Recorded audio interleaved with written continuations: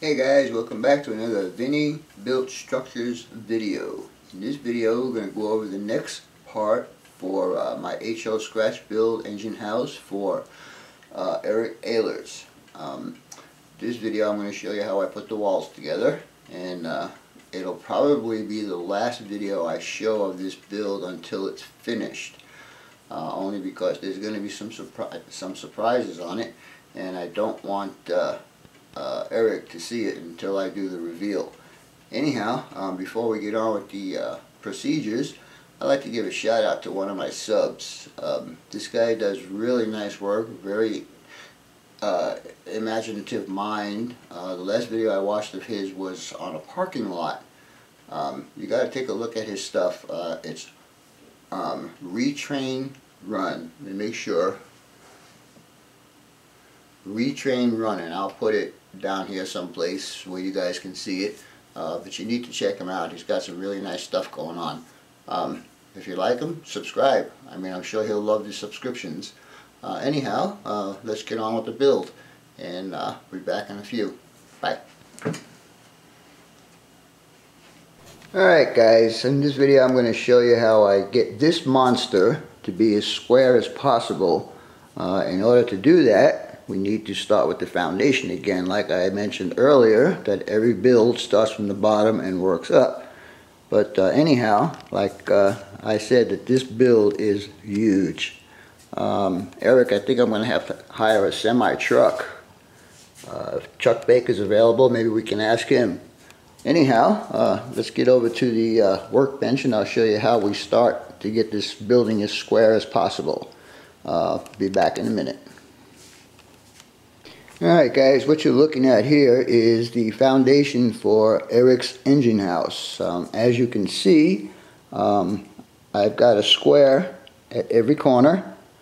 I have determined how far I want it in from the edge of the foundation on both sides. If I can show you this side also, right there. And then this spot right here will be for the office building.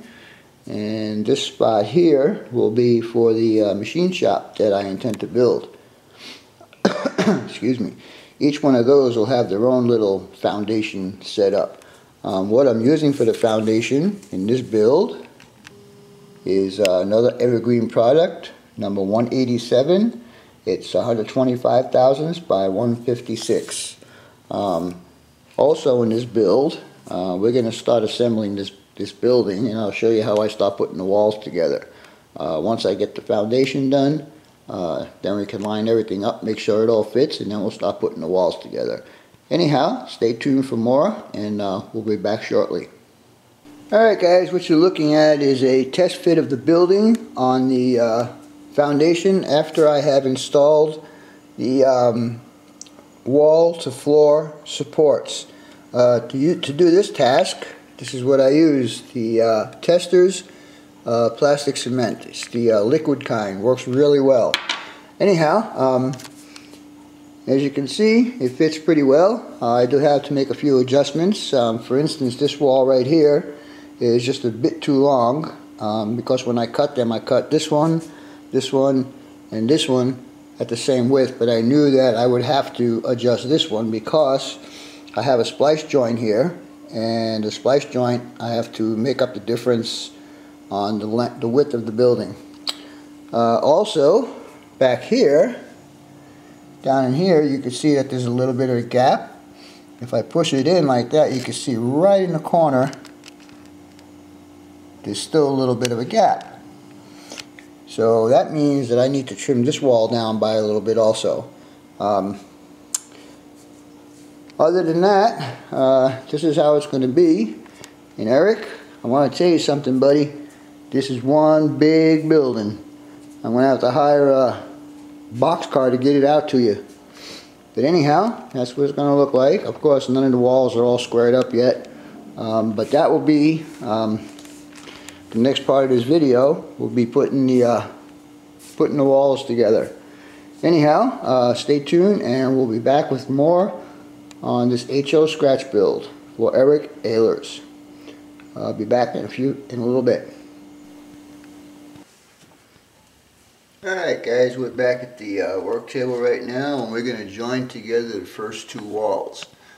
Now remember, what I'm showing you applies to all the wall sections, but I'm only going to show you the first two just to keep the length of the video down a little bit. I know some of you guys want the videos to be a little longer, but I need to accommodate all my subscribers. So basically what I do on one wall will be done on all the other walls. So we're going to join the front wall to the short this way, short wall. Anyhow, I've already got some of this stuff prepared. I'm going to be using the hold on, let me get it. I'm going to be using the evergreen 100 by 100 in the corners to secure the walls. Let's put this the right way before we screw it up. And what they'll do is, since the front wall is going to be the inside wall, what I mean in between the two side walls, so I put my styrene strips on the short wall first. So let me move you down to the table and we'll show you what I'm talking about. No, that's too bright. Is that better? I hope. Anyhow, maybe not. This light is either too bright or too dull. Anyhow, what we're going to do first is we're going to, you guys remember I put masking tape on here, so now I took the masking tape off and I have bare plastic. So I was using the Model Masters cement, and the reason why I'm using the Model Masters is because it gives me a little bit more time to work. Anyhow, we're going to apply the glue.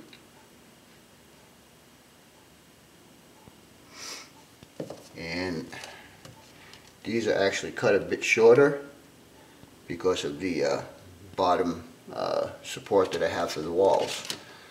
And the reason why I'm using this glue is because it gives me a little bit more time to work. So I'll put it on there, and I'll make sure it's even. And we'll give that a few seconds to set up. And while that one's setting up, we'll go ahead and put one on the other side also.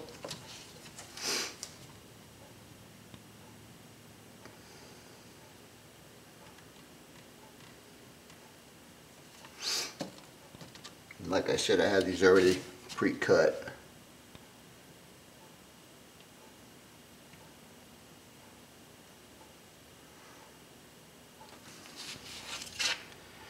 These also sturdy up the walls a bit, give them a little bit more strength vertically, and as long as they're even, we're good. So we'll give that a few minutes to set up, and then the next thing I'll do is we'll get it ready to sit on here, and we'll do the same thing. We'll use the same glue, and since I don't have all the fancy tools like most of you guys or some of you guys have, we're just going to be using my square. Since I'm on glass, it should be a pretty good 90-degree angle. By the way, I told you guys I had to modify a couple of walls. Well, that's all done.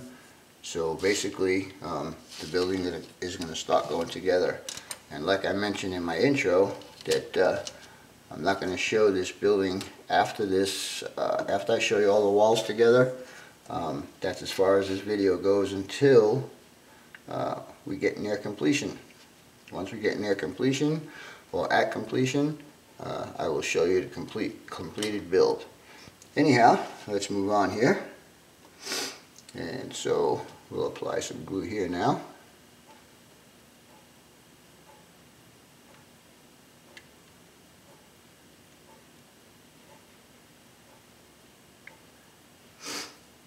And then we'll just take our wall and And like I said, this is the inside wall, and we'll just put him on there. And we'll get my square, push him out.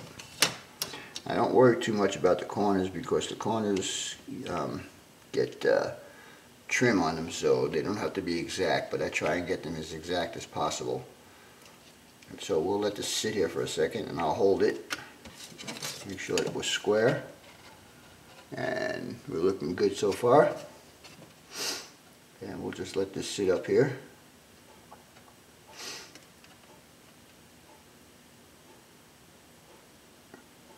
And basically, I do the same for all 4 walls, and then the wall in the center will get a little bit different treatment, but basically it'll be the same. I'll probably show you that when I get to that part. But for now, we're going to get the 4 main walls together. And now, we'll take this, and hopefully I can flip it over.